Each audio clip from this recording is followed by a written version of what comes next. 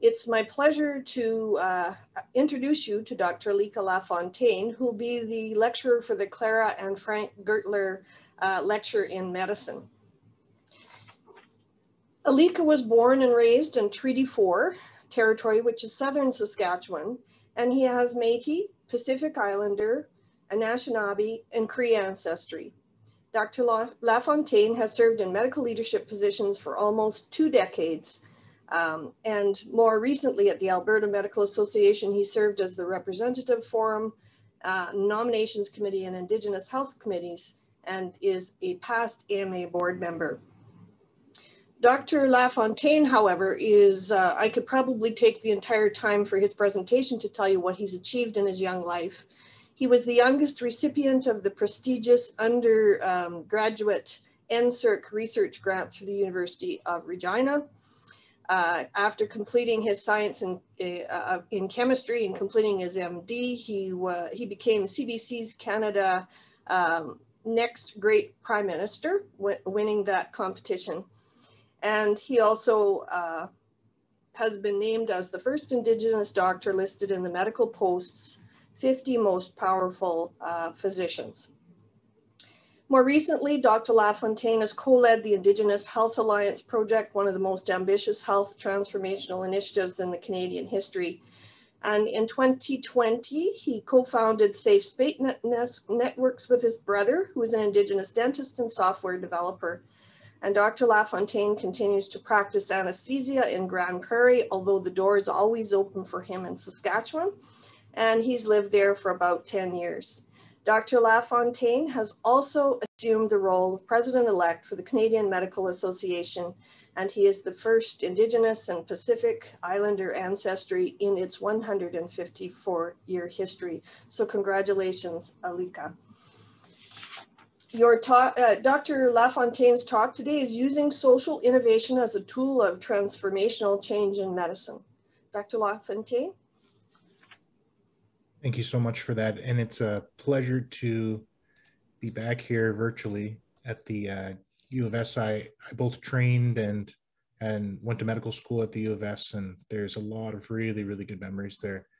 It was nice to hear Terry talk about, the achievements of, faculty that I grew to become friends with and trained under. And it's good to hear that the faculty is still doing very well, even after all these years.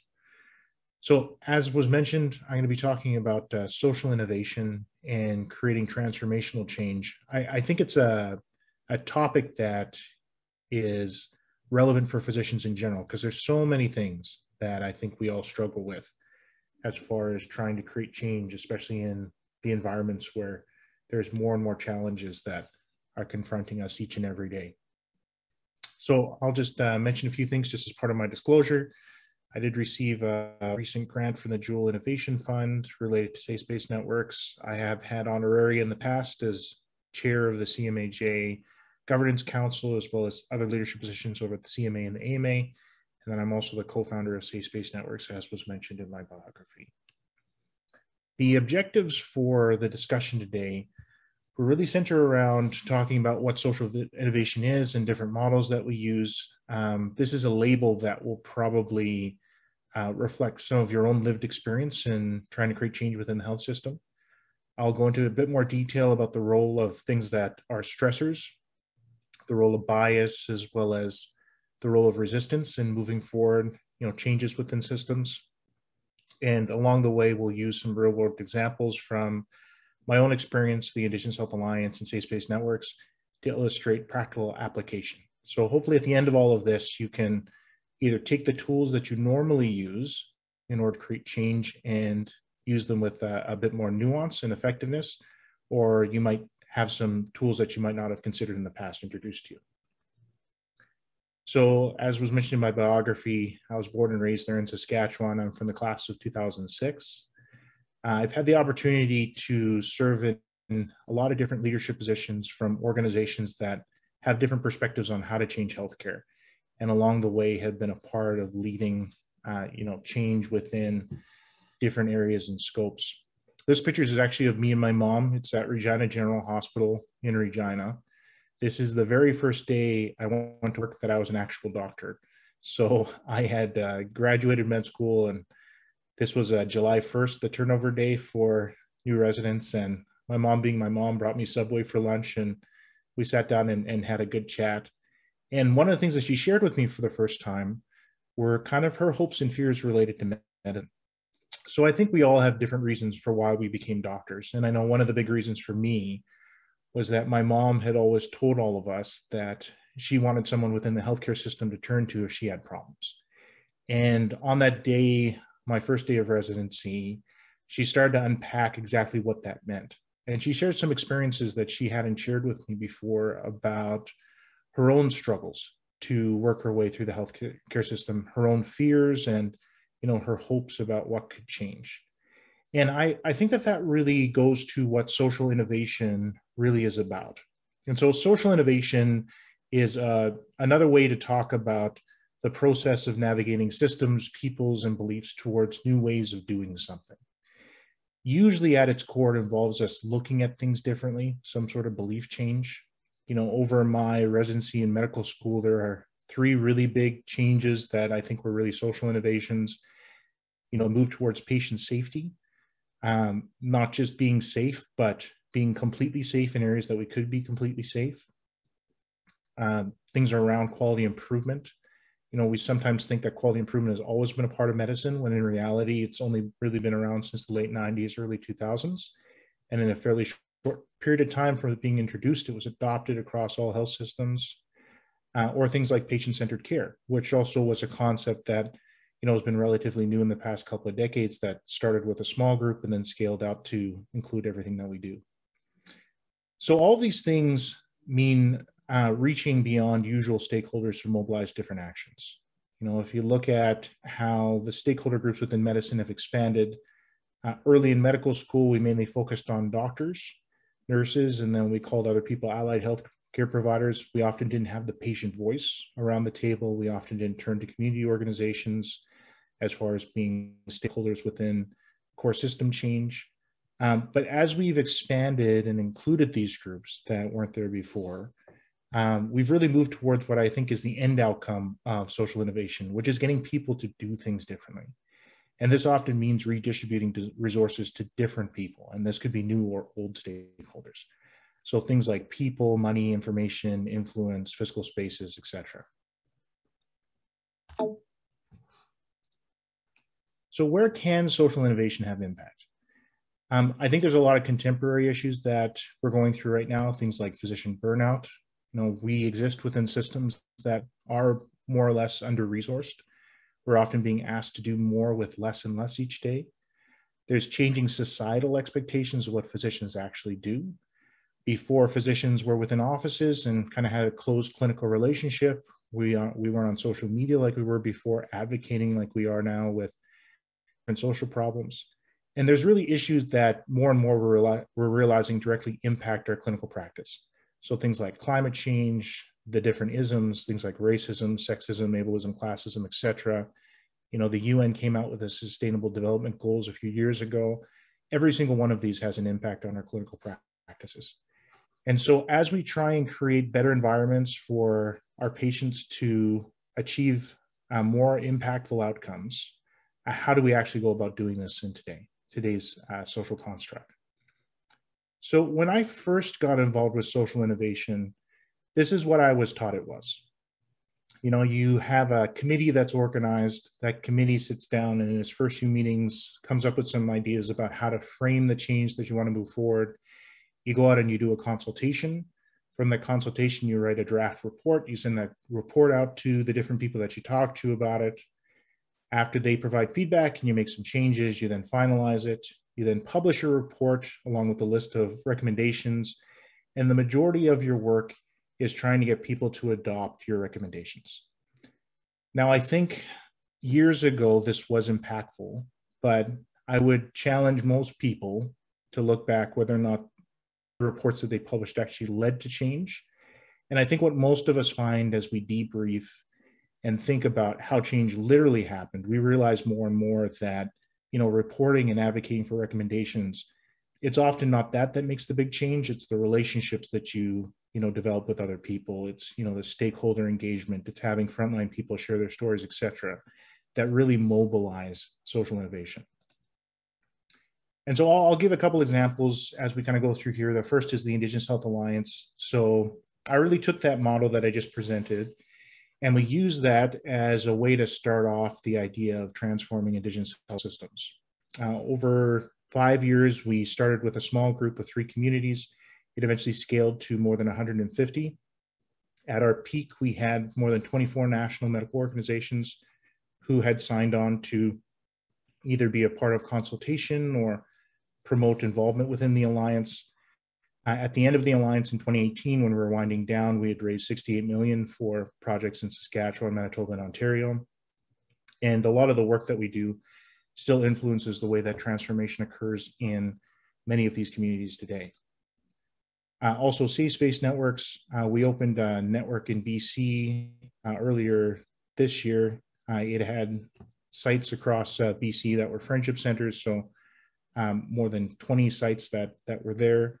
And then we're also in the course of opening up sites within Ontario at different clinics that kind of cover the whole province, and have plans to launch a national network later on this year in early 2022. So along the way with these 2 projects and other projects that I've been involved in with the past, I actually learned that social innovation is this. So it's not really the process of organizing that committee work.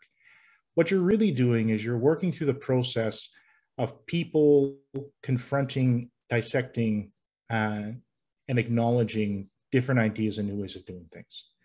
So I don't know if you guys have ever seen this curve before, but this is called the Kubler-Ross change curve. It's taught in a lot of MBA courses. Your x-axis is time, and then your y-axis is people's either positive or negative feelings towards the step that you're in. And then your black line there is just whatever your baseline is. And so you start off with a neutral state. For some reason, there's excitement that builds towards a change that is needed. So some sort of event occurs, or some sort of strategy is started, where people start to think to themselves, okay, well, maybe we need to change what we're doing.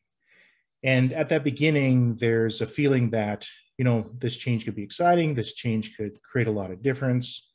And as things progress, that initial excitement starts to scale down a little bit, where people start to deny that the change actually needs to occur. All right, so although this event happened, the status quo is actually working not too bad for us. Maybe we should rethink this. If you continue to push for the change, you move from this denial phase into this active resistance phase, where now people have a very negative view of what's going on and the change that was initially triggered. If you can make it through resistance, then you move towards exploration and then eventually commitment. So looking back on the projects that I've been involved in, more specifically, each of these steps can be relabeled this way. So you start off with your status quo. Instead of the initial excitement, I put down sparks instead. These are literal triggering events that spark some sort of change or some sort of fire in the people that need the change within the system. As you move through towards denial, what you're actually doing is articulating the knee-jerk myths and narratives that people believe. These are often unconscious and just, like I said, knee-jerk reactions to pushing back to things that you're used to or familiar.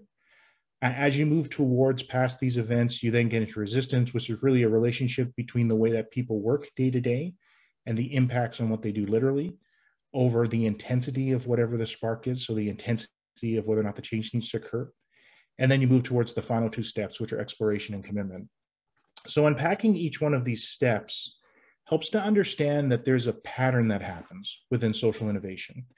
And that if you understand this pattern and you articulate it within the area that you work or are trying to influence, you can actually create a strategy that is measurable, that you can create objective milestones for, and that you can really put people into to understand how to mobilize change around what you're doing. So these pattern steps are identifying your stressor.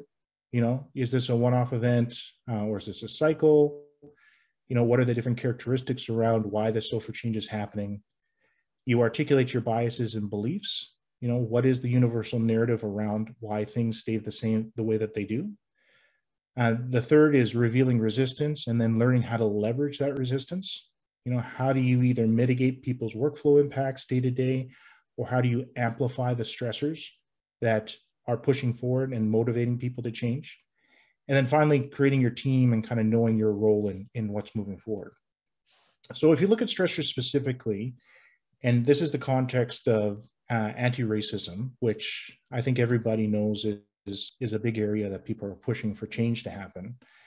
There's a variety of different things just within anti-racism that created stressors. So there were fiscal pressures, social movements, stakeholder harm, shifts in evidence-based medicine, new legislation, new policy. If you look over to the left with each one of these pictures, you have different seminal events. So there was the In Plain Sight report that came out in BC a couple of summers ago. That was related to a drinking game that had been going on across emergency rooms within BC. So a patient would come in, they would have signs or symptoms of being overdosing on alcohol. People would then guess what their blood alcohol level would be, and that would be the game, right? And so that led to a whole exploration across, BC's acute care departments in order to identify who's playing this, the whys, and the impact on patient care. The next picture is about Joyce Echequan. You guys might have heard about this in the news. She was a patient that live streamed her interactions with persons within her care team as she was crying for help. She was being responded to with what was obviously discriminatory and racist remarks. Shortly after she turned off the live stream, Joyce actually passed. That led to, huge meetings with the federal government and, adopting anti-racism as part of their platform moving forward in health. Stop Asian Hate, which has had some links to, COVID and, false attribution of harm that comes from Asian patients and discriminatory practices.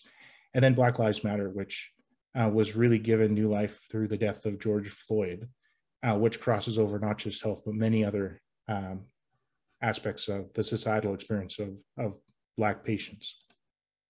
So stressors are often part of a recurring cycle. And whenever you're looking at your stressor, I think sometimes we look at the stressor and then we kind of move on. I'd actually suggest that once you identify your stressor, you take a bit of time to dig into that stressor and learn a bit about the history of why that stressor exists. So in systems where these cycles continue, where these problems never get solved, where you kind of go through these cycles over and over again, where people are trying to create change, but not really finding the solutions, you learn two things. The first is that there's often a narrative behind why things stay the same. The second is that with each subsequent cycle, the resilience of the system actually gets worse. And so a real-time example of this is actually COVID and pandemic response. So with each subsequent wave, we've been confronted with similar problems. We've had more information. But as we cycle through and these problems continue, we're actually finding that the attitudes of people get worse, the ability of people to be resilient in the face of these challenges continues to weaken, and eventually systems reach a point where they break. Understanding these cycles will help you articulate, those biases and beliefs that you need in order to address your problem. So I'll give you an example from the Indigenous Health Alliance when we're looking at Indigenous health crises.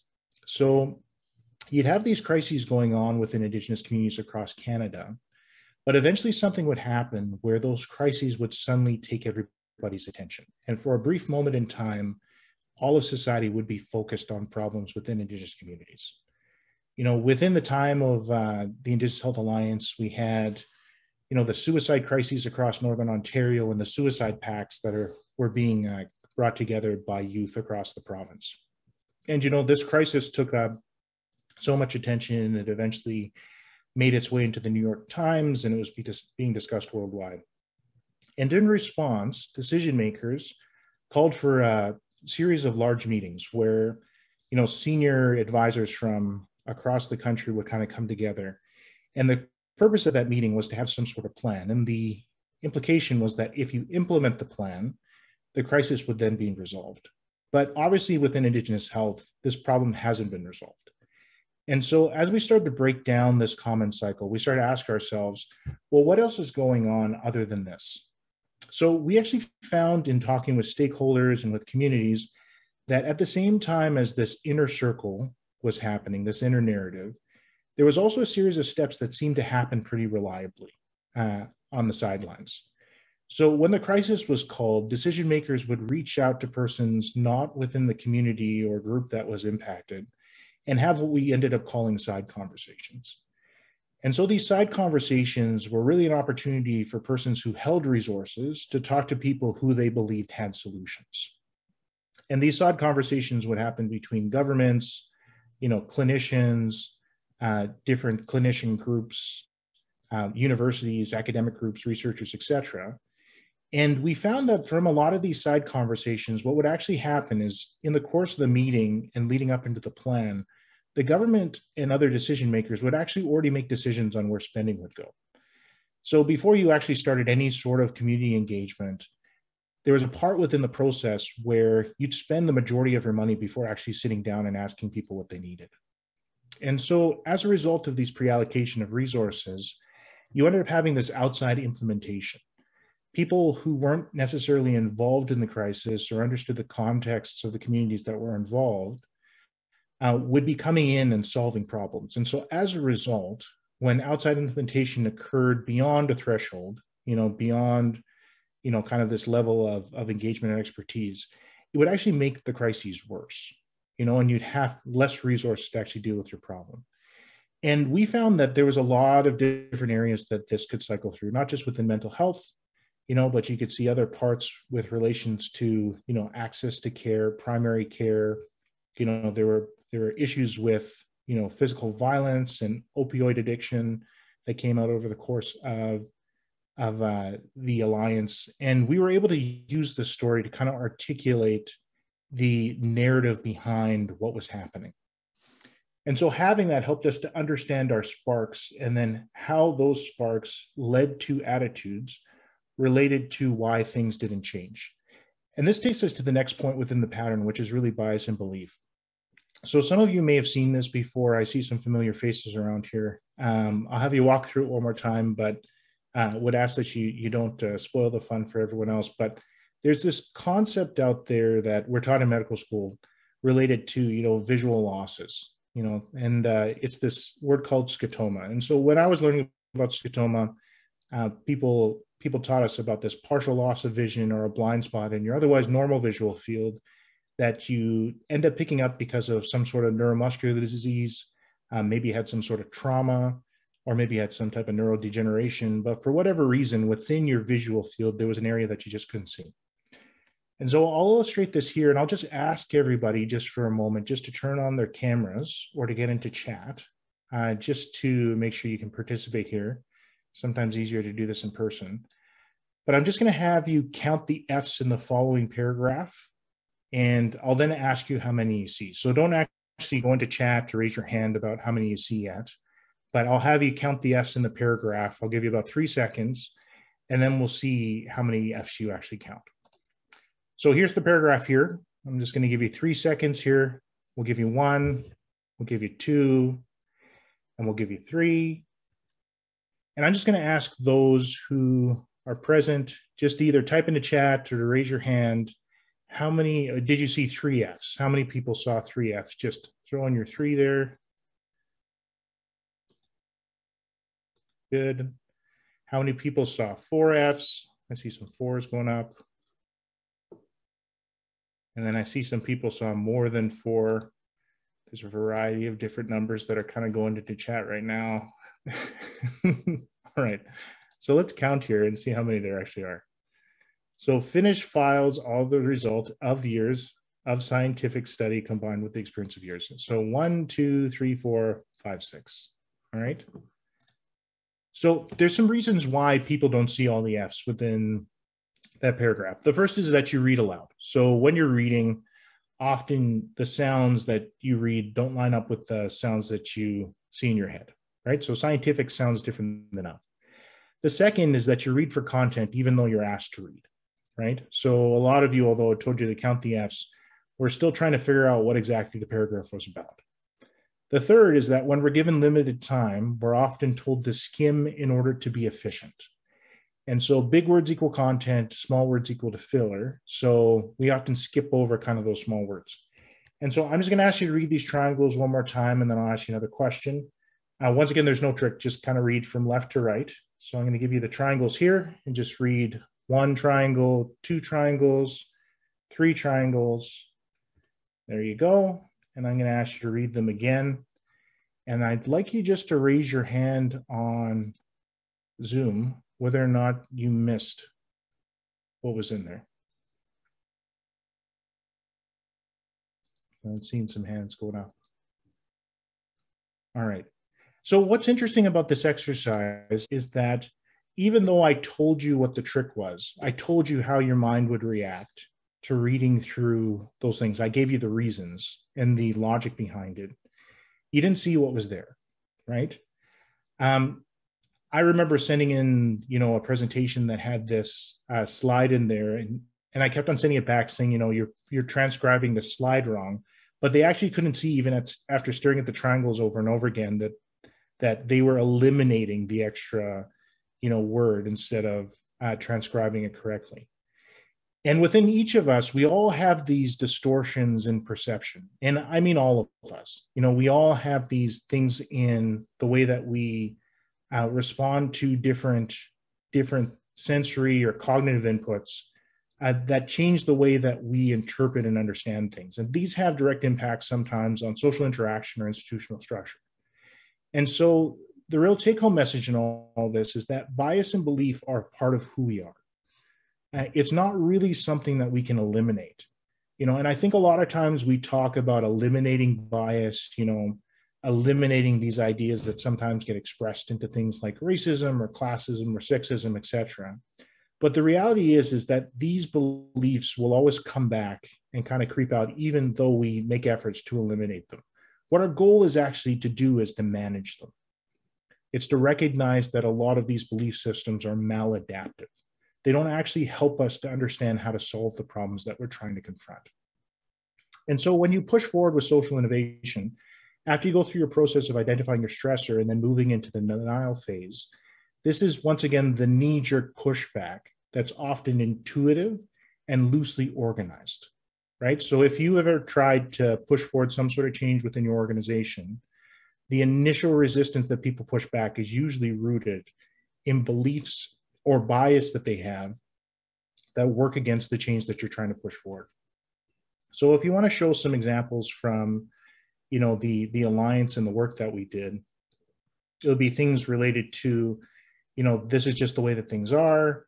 It will take generations to fix these problems. The reason why these problems exist are because the individual doesn't care about themselves or the community. Until we change that, we can't change anything else. The community or the person's not ready for change. They have no capacity, a continued circling back to old solutions that haven't been effective in the past, but maybe they will be this time around. Labeling things as some sort of inheritance, whether it's genetic, cultural, organizational, et cetera, as well as many, many others. And I see a few nodding heads. And so, no matter what the changes that we bring forward, things like this are not uncommon as people kind of manifest their bias and their internal beliefs. And so if you can get past this part, if you can get through the narratives that push back against your change, you then get into this phase where people are actively resisting. And that's really the difference between denial and resistance within the Kubler change curve. Is once you get to resistance, people actively deliberately coordinate to push back against your change. And there's a really good reason why this happens. So if you break down resistance into a fraction and you look at kind of the top part, your numerator, you can think through that when people have changes occur, it changes the way that they work, the way that they live day to day, the way that they either receive resources, distribute resources, their accountabilities, their responsibilities, et cetera. And so if you have increased work, increased cost to, your silo, your part of the budget, if you're suddenly asked to make decisions on data that you might not be used to making decisions around, if you have changes in who you report to, changes in accountability, changes in responsibility, et cetera, those are all not necessarily unreasonable things to be concerned about, And so understanding those workflow changes is something that we don't always do when we try and push forward broad social innovation and change. And it is important in working through those literal, impacts on people's lives as you try and figure out a path to move things forward. On the bottom of that fraction, as you try and figure out your relative resistance, is the intensity of the stressor. And I'll use an example of my own work in Alberta. You know, people brought in Connect Care, our electronic medical record system. So there was a lot of intense reasons why shifting over to an EMR provincially was a really good idea. One of the ways that they increased the intensity of the stressor to overcome very significant workflow changes. I mean, my paperwork time has increased probably 100, 125% relative to the amount of paperwork that I did before. And I always thought that I left really good patient notes and charts within my own anesthetic practice.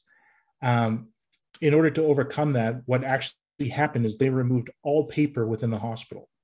So if the computer goes down, there's literally no way for us to record anything. We have to take a clear piece of paper and like write down boxes and labels and things.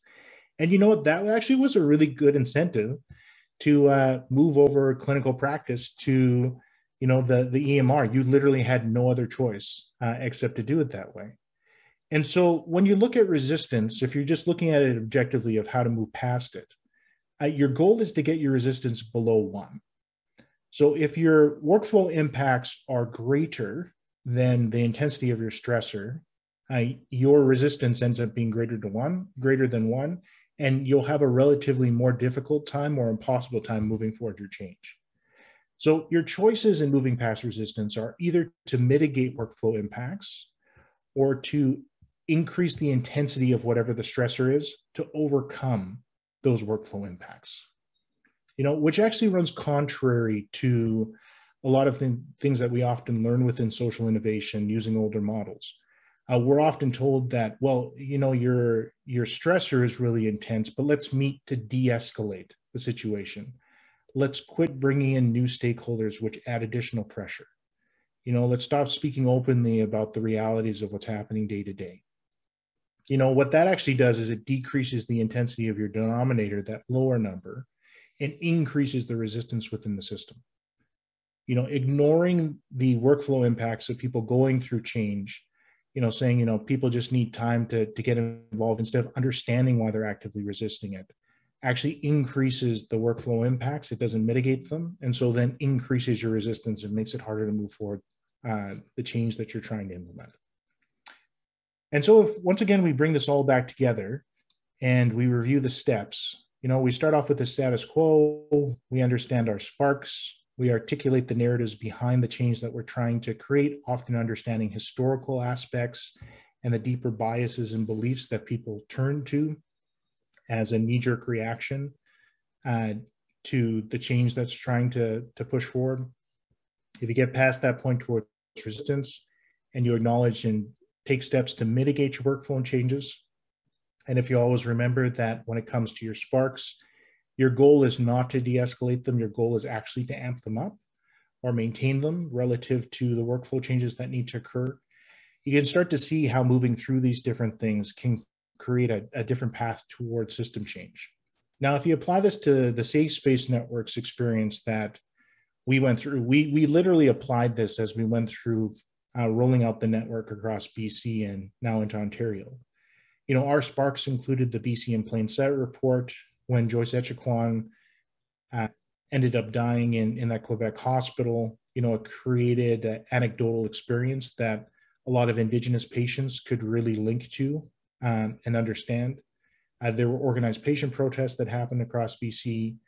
As we started to unpack and moved into the denial phase, we articulated that a lot of the beliefs that underlied the denial were that there were low reports of racism. And the assumption was if people don't report it, it can't happen. We all know that there's other reasons why people don't report. If there was a problem that was this bad, you know, patients would be more bold. The idea that the person who's experiencing the harm needs to shoulder the change as they move forward system change. Bad experiences are due to patient factors kind of links back to that bias and belief that you know, it's the person who's experiencing it that created the problem instead of having the system or the persons who provide the care kind of taking on their kind of share of the problem. As we moved into resistance, we realized that within the existing workflow, there was extremely high system risk in even acknowledging this. So if you never acknowledged racism in the past, acknowledging it now was adding and layering a new type of risk onto the system. And systems are not designed to increase the amount of risk that they take on. They're designed to decrease the amount of risk that they take on.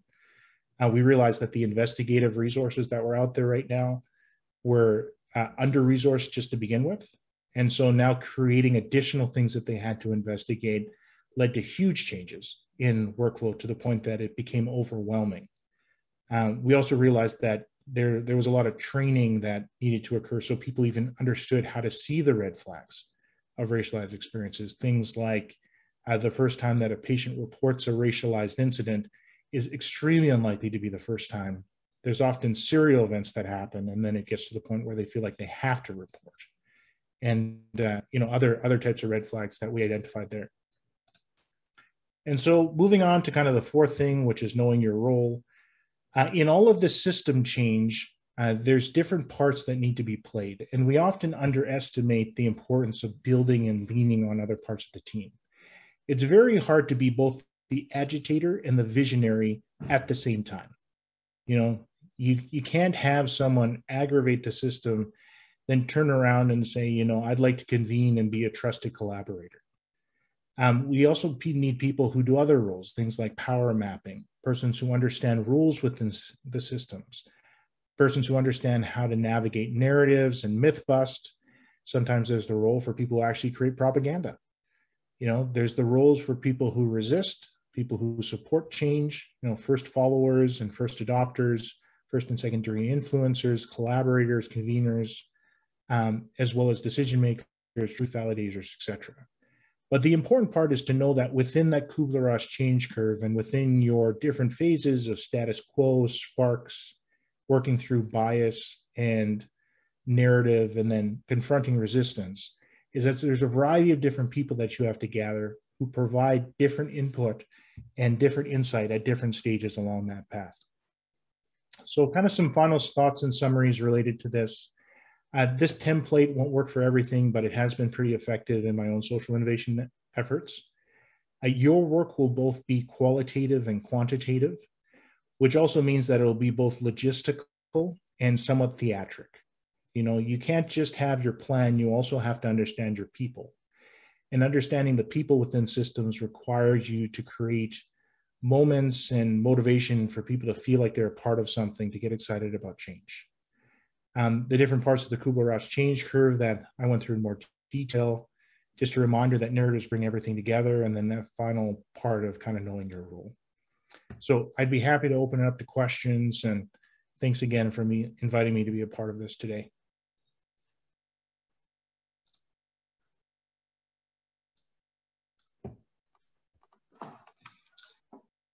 Thank you very much, Alika. That was a fantastic talk, and I'm so happy that you agreed to participate as a speaker today.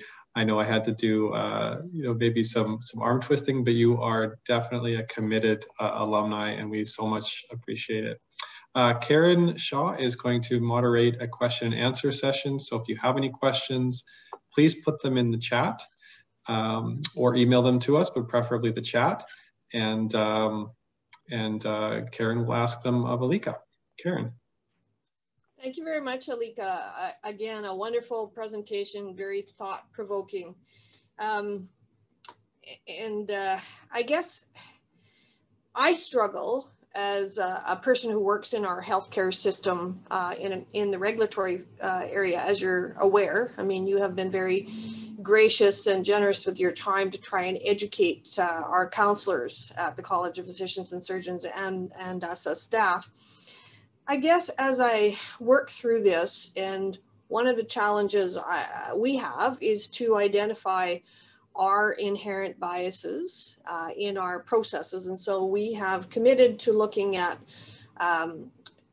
our lack of education or our lack of knowledge on anti-Indigenous racism, both at the staff and at the governance level. But then also, because of the work we do on behalf of the public, we will need to do some of this work with physicians and try and assist physicians to understand a little bit more. And I guess I struggle with where do we start in terms of who needs to be at the table? If I'm going to assist physicians in understanding their inherent biases and also understanding how their lack of knowledge or understanding of Indigenous ways is harming the Indigenous people's efforts to have good health, who do I need at the table and how do I proceed? Yeah, so that's obviously a really big question. And I think it's the right questions.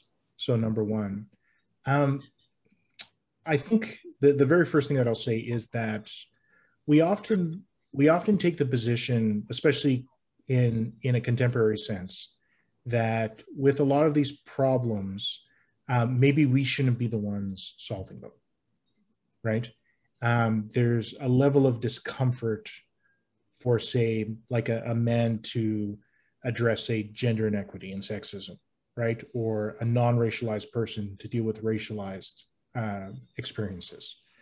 And that's not wholly wrong, but part of the process is really claiming our power and position for decision-making, right? So there are titles which exist within regulatory structures that just are what they are. They're the people who make those decisions, right? And so you have to be a part of unpacking. And I think understanding that there is an important role, and honestly a role that you can't shift to other groups in the course of unpacking these things is a really important place to start, right? So there is that saying, you know, nothing for us without us. And I think when it initially came out and was being talked about, it was this idea that, you know, we need to be brought to the table and we shouldn't be ignored and we shouldn't be excluded, right? And I don't think that just applies to Indigenous health, but also, you know, when physicians run into problems with, you know, changes that are happening within the healthcare system, you know, COVID has endless examples of this being there. You can't just make a decision that impacts my practice without having me at the table or someone who's going to engage me and understand my perspective, right? And so starting from there, the next question is, what parts of the system are actually causing problems for those stakeholders who might not be at the table? So the place that I always encourage organized or structured hierarchical organizations is, if you're taking something like complaints, right? What is the status quo of how these complaints work their way through the system? So literally, you know, an experience of racism comes forward to, you know, a regulatory body. Who decides when that gets escalated? What are their decision-making processes? How do they validate that those decision-making processes are valid? Who evaluates risk at whom? What are kind of the informal ways that people move back and forth when it comes to kind of labeling different things? Because we know that there's a lot of steps that we don't necessarily articulate between the time that someone submits something formally or informally, and then it gets launched into a structured type of process that once it starts to go, we actually can't change, right? So we kind of have that area of flexibility, and then we get into that area where it becomes a more transparent, straightforward process. So unpacking all that detail is really important. And then stepping back and asking, well, who could answer maybe the parts that we don't understand the experience? So, you know, when I come, say, if you're just looking at me as a provider, you know, there are certain things that I as a provider think during my experience of submitting a complaint that maybe don't get articulated within the way that things work day to day. So one example would be, you know, I don't want to quote unquote tattle on my colleague, even though I know they're not practicing effectively. So break that down. Why does that matter? You know, why do I act that way? You know, one part is that you can't actually submit a complaint without putting your name on it, right? And so I may have to work with that colleague every day. I may even be part of the same call schedule. So that colleague gets upset with me. Suddenly I can't do call switches. Suddenly when I'm on call, they're looking for things that they can pick apart as far as my clinical practice. You know, you look from a patient point of view, their relationship with that clinician, they have to put their name on it. Now something that changes the character of their care. If they're the only person that they can receive care from the area that they're in, they could effectively like not have access to care anymore. You know, you get thrown into your chart that you're a difficult patient. Now and forevermore, you have to, you know, unpack for people that you come to for care that maybe you're not that difficult patient. Maybe there's, you know, other reasons why that happened. And so there's a lot of emotional, you know, weight and work that goes into that. right? And so understanding your status quo, fully articulating that, and then moving to the point where you start to describe your narrative. I always start with the idea that things that people do make sense, and ask the question of why does this make sense to you, even though it's clearly not fixing your problem, it's making it worse.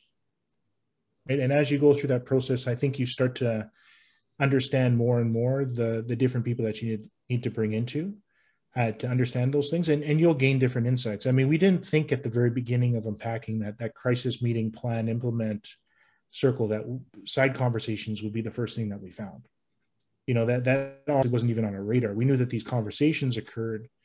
And if you look at our own clinical practice as an analogy, when I'm preparing someone for the OR, like, I honestly have many, many side conversations with every patient. You know, I phone the cardiologist, they help me to understand the echo or some of their specific concerns. I talk with the surgeon about different like approaches. What's the likelihood of them going open versus laparoscopic? I mean, there's all these different layers, right? But the problem there becomes an issue when I don't circle back to the patient and let them know the things that they should know as they make their own informed decision about how to move forward, right? And so those different aspects of your narrative will get unpacked as you ask about your status quo. You figure out why people believe what they believe, and you just treat it as logical, even though it may be maladaptive. And then you start to expand, well, what's underneath the story? What's underneath the informal way that we decide whether or not a complaint moves forward? And that's the place that I'd start. Thank you very much. Are there any other questions? Because I'm going to ask Alika another really tough one if no one else has one. There's a nice comment from Dr. McCall. Thanks very much, Dr. McCall. I'm sure Alika will read that later. Alika, one of the struggles, and I mean, I really like your process here as to work through things. And we have been trying to engage appropriate people in identifying an engagement strategy to get the right people at the table to try and change our system so that it is, I mean, I guess more welcoming or more safe for the individuals as they come forward with their concerns. But I recently went through an anti-Indigenous education session, and we were looking at some of the cases within the In Plain Sight report. And although they were examples of potential concerns with racist behavior, one of the things I struggled with in some of the cases was, well, there wasn't enough information to really know. So my default is, well, if the patient thinks it's racist behavior, that's what we have to take it at face value. However, the more I looked at some of the question or some of the context, it was really bad medical care.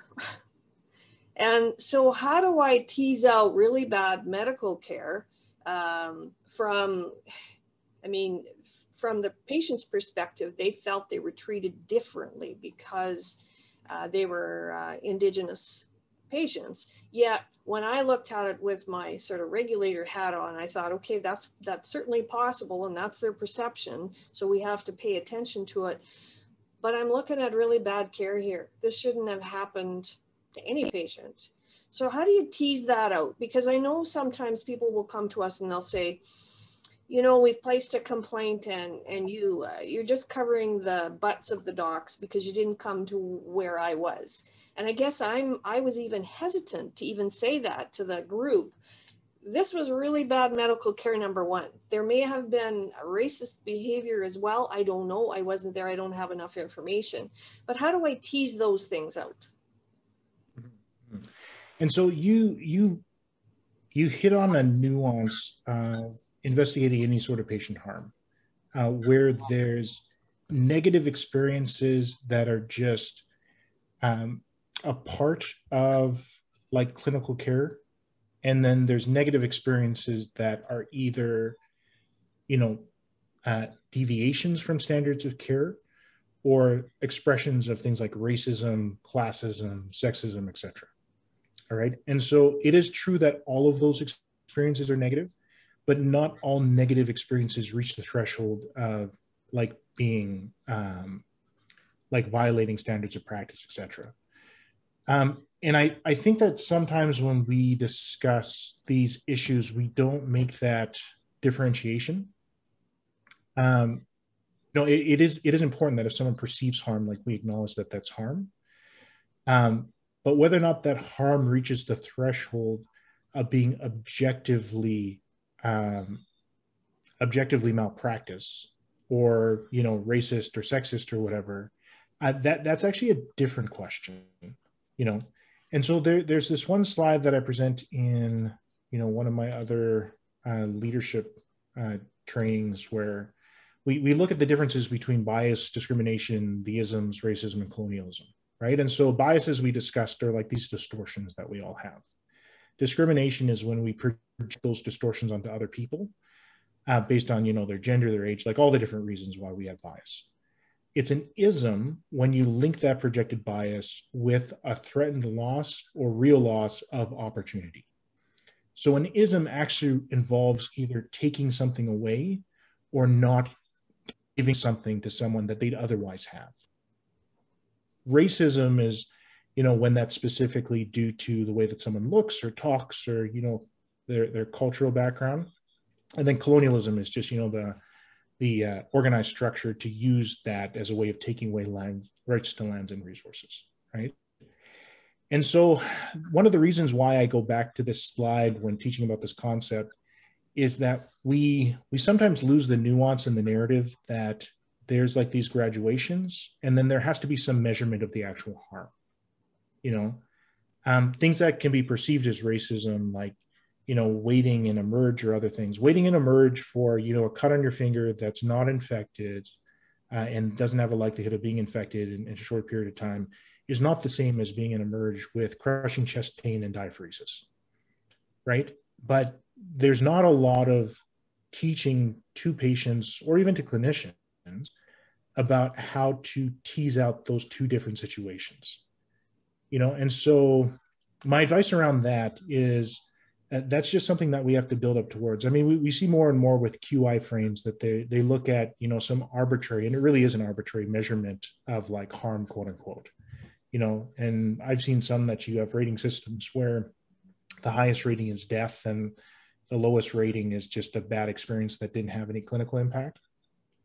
That type of thinking needs to be introduced into the approaches to some of these things, and actually asking people, like, how would you actually measure harm, but then giving them relative, ratings, right? Because if the only negative experience that someone has experienced is, waiting too long in emerge because we just don't have enough resources, they don't necessarily understand that relative context.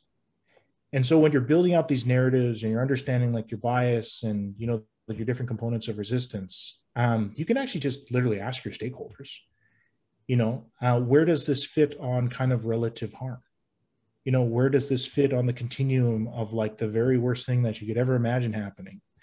And, something that obviously was a bad experience, but we can all 100% agree that this should not impact like someone's privileging or their ability to practice within their normal scope. So hopefully that's helpful. Yes, that's very helpful. Thanks, Alika. Anyone have any additional questions? I'm afraid I've been using this opportunity to improve our efforts at the college. Well, if no one has any additional questions, I want to thank you again, Alika, for a very good presentation. You always leave me with a few more pearls as to try and figure out whether I've considered everything as I move forward in our journey to try and provide what we can to support anti-Indigenous racism, but also to support the well-being and the needs of our Indigenous people and of all people in Saskatchewan. So thank you once again. All right, thanks for having me.